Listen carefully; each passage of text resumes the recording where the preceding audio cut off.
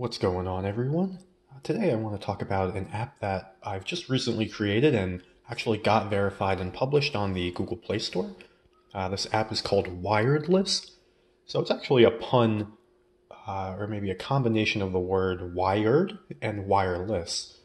And what this app does is actually let you take a wired controller, so let's say an Xbox 360 controller, plug it into an Android device, and it lets you basically use the Android device as a wireless transmitter, converting that wired controller into a wireless controller on your PC.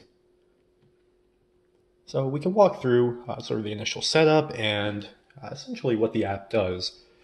So if we take a look at the description here, you'll see that there's a link to the server-side application.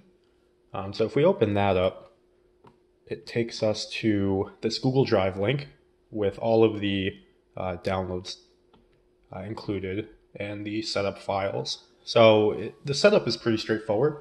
There is a README file here, and I definitely recommend going through that. It's just a quick setup, but it can be a little confusing if you don't do it the right way, or if you don't install all the necessary components. But essentially, you just need to install one of these MSI files. So if you have a 32-bit, you install the x86. If you have a 64-bit, you install the x64 install. Basically, this is a driver that emulates a virtual Xbox 360 or X input controller on your PC. So the code and the application on the server, or the PC application that I wrote, requires that driver to be installed.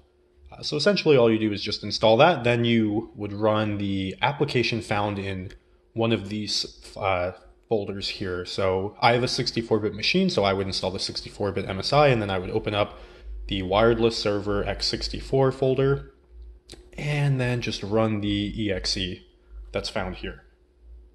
And since I have that locally, I can go ahead and show you sort of what that looks like. All right, so if we take a look at the devices and printers before we start, you'll see a few things. You'll see the computer itself that I'm using, and then some multimedia devices, but you don't see any sort of game controller, right?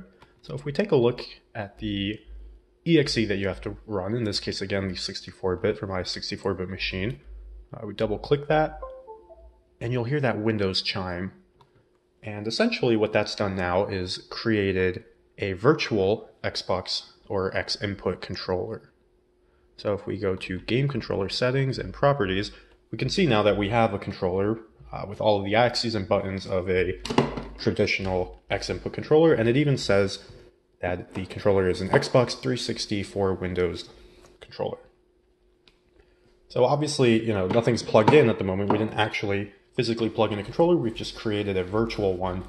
And that's the reason why you need that virtual bus MSI installer. That creates the virtual controller. So now that we have that set up, we just need to run the actual application on our phone. So you can see we just select the wireless application, and you're met with the app. So there are instructions in this white window here that sort of walk you through what exactly you need to do to make the connection, but I'll just walk through in this video a little more explicitly. So you'll see that there's an option to enter in the IP address. So we would just need to get the IP address, which is listed in the server code here. So I'm going to go ahead and enter in that IP address, and I'll show you what happens when you hit the connect button.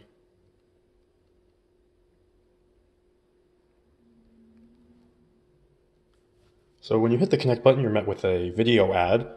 If you notice at the top, it says reward in a certain amount of seconds. If you close out of that, or try to close out before the video ends, you see this window that pops up that says close video, or close video ? You will lose your reward. So if you close the video early without waiting, it says in the IP address bar, watch the video to connect. So this was done intentionally, just as a way for me to earn a little bit of ad revenue. Essentially, the reward that you're getting is the connection, and you just need to wait for that video to finish, and it'll connect your phone to the server side. I'll go ahead and enter in my IP address right now, wait for the video to end, and show you what happens when you make that connection. Alright, now that we have the video finished and I closed out of it, you would typically see the IP address listed here, but just to keep that sort of out of the way, I've just entered in something without hitting the connect button again. That way it just hides my IP address. But right now we should be connected, so if we take a look again at the controller settings, and now we take our Xbox 360 controller plugged into an OTG adapter and plug that into the phone. Okay, now that we've got our phone connected to our controller, again, just plug directly into it. You can see the controller is on and being powered by the phone.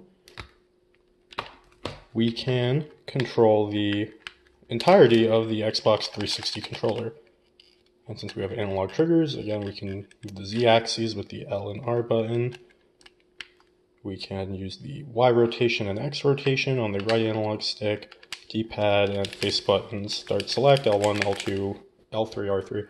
So what we're doing again is transmitting the controller inputs from our Xbox controller to the phone, and then sending that to the computer wirelessly over your Wi-Fi router. So the benefit of this over Bluetooth is you have infinite range in your home, and you have basically no sort of bandwidth limitation. So it's going to be happening almost instantaneously. You're not going to notice any lag with it. And another interesting thing now, so if we take our phone and we unplug the Xbox 360 controller, we can also use something like a Logitech PC controller. So I can go ahead and plug that controller in and select the D input option. So the reason why we have to select the input is that the Xbox controller, Xbox 360 and Xbox One use a different sort of connection protocol, so it's called X input. So if we use any sort of Xbox controller, we have to select X input. If we use anything that's not an Xbox controller, then we'll need to use the D input. So D input would be something like the Logitech controller I have here, as well as the something like a PlayStation 4 wired controller. Basically anything that's not Microsoft. But now that we've selected that, it should work exactly the same. So we still have it as an Xbox controller on the PC side, but we're using our Logitech controller. So now this also adds the benefit of not only allowing you to use an Xbox controller wirelessly, but another PC controller and also have it read as an Xbox controller. If you're a PC gamer, you would know that almost every PC game that has controller support will absolutely support the X input controller, but not necessarily support something like direct input or like a PlayStation 4 controller. So this adds another layer of benefit. Now you're able to convert a non-Xbox controller to an Xbox controller. And again, it's the same thing. We have all the face buttons, the Z-axis. Because we don't have analog triggers, it's either not pressed down or fully pressed down. There's no analog with that, but there are two analog sticks, face buttons, and everything. And again, there's no lag involved, and it'll work with basically any PC game that works with X input controllers or Xbox controllers. So let's say we bring up the Dolphin application. Just to sort of give a demonstration, we can play Super Mario Kart Wii.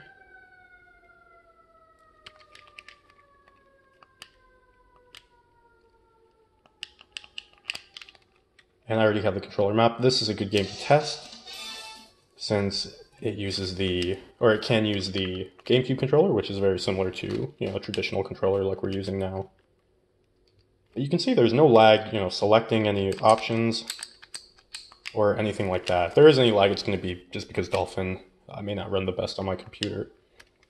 But, you can see we have an Xbox controller that we've mapped in Dolphin. But we're not actually using an Xbox controller. Again, we're using a Logitech direct input controller.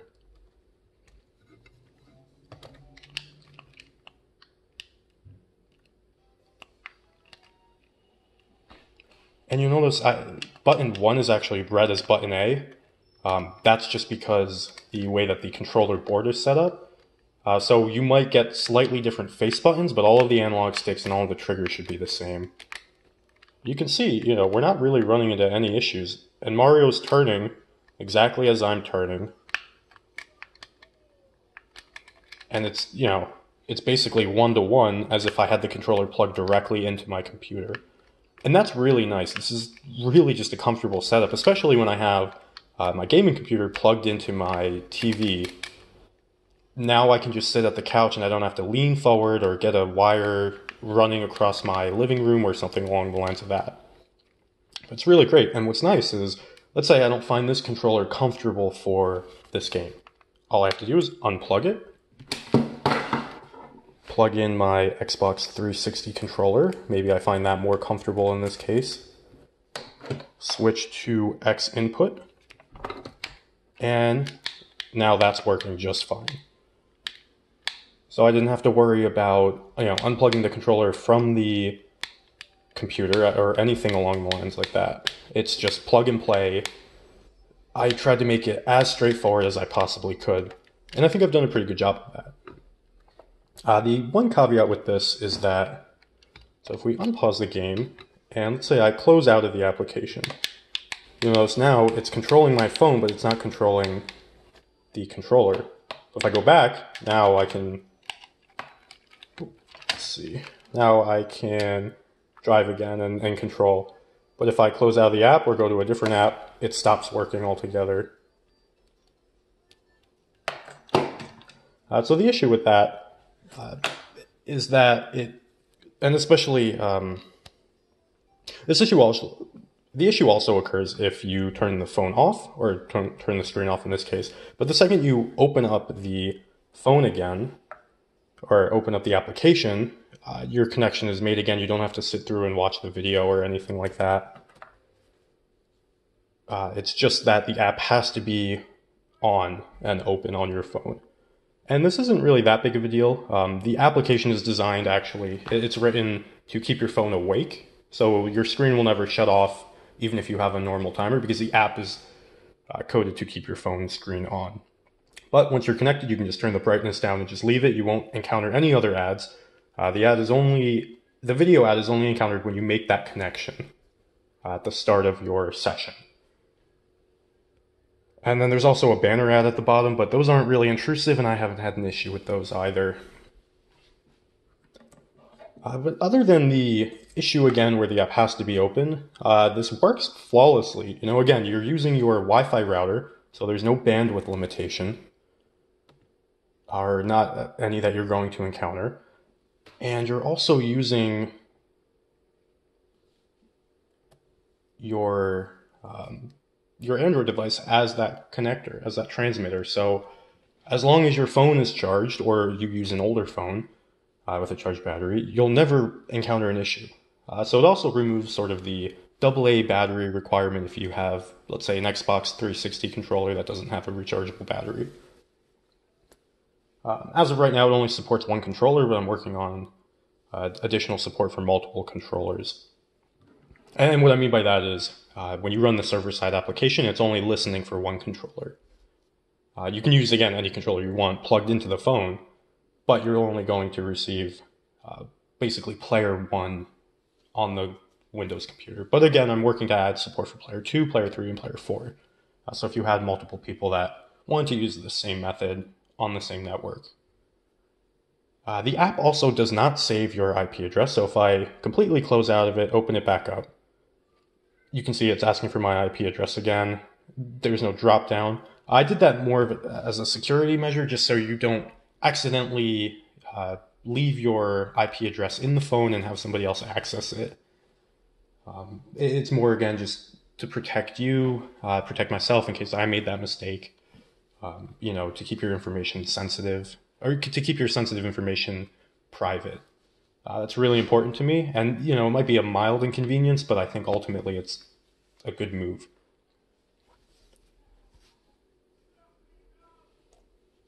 So I hope you all enjoy this application. I hope you give it a download and check it out if it's something that you've wanted.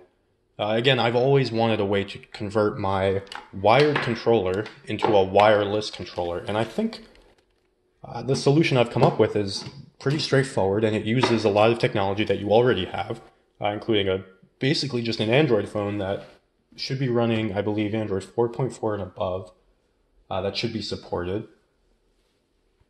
Ideally, the newer the phone, the better, just because the app layout, you can see from the screenshot, is more of a taller phone. One of these 16 by 9 aspect ratios, or I'm sorry, the 18 by 9 or even 19 by 9 aspect ratio, so those taller screens. But using it on something like a Galaxy S4 that has OTG, that worked fine as well for me in my testing.